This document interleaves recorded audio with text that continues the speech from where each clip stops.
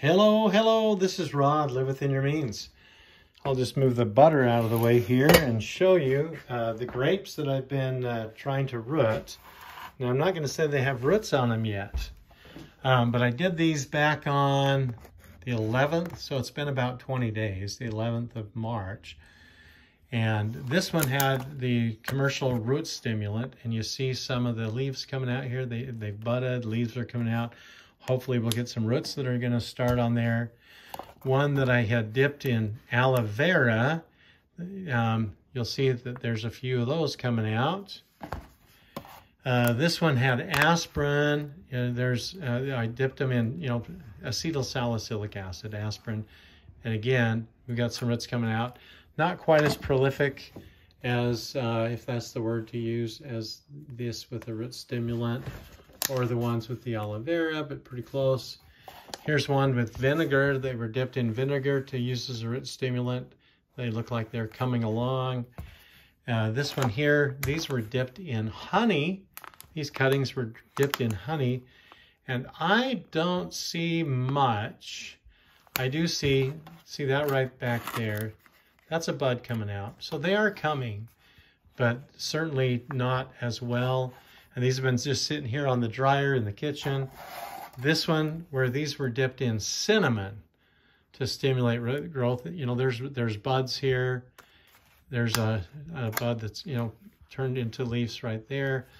So all of these things seem to be starting to bud.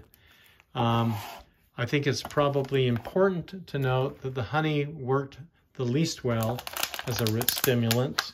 The vinegar seemed to be doing pretty well. The aspirin, relatively well. That's acetyl salicylic acid.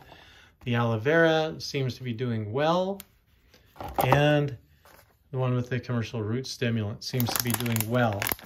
It's probably also important to note here, I've got these cuttings that were, they're hazelnuts or filberts. And notice, I've got these in dirt here in some potting soil with commercial root stimulant there. And I see the buds coming out here. Hopefully they will develop roots on them. And where these have got a couple of dozen of them here, maybe, well, around 20 of them. And hopefully these will be able to be planted as filbert trees, bushes, whatever you want to call them, because they grow multiple stems. But these filberts or hazelnuts, they seem to be, and I did these around the same time. I think it was the same day, on the 11th of March. And you can see the leaf buds coming out here. So, kind of exciting to be propagating plants, right? Plants that have something edible. And these grapes were just absolutely wonderful, seedless, blue, kind of a black blue grape. So I'll be putting those very soon into their own containers, each of them individually. So I'll be doing that pretty quick.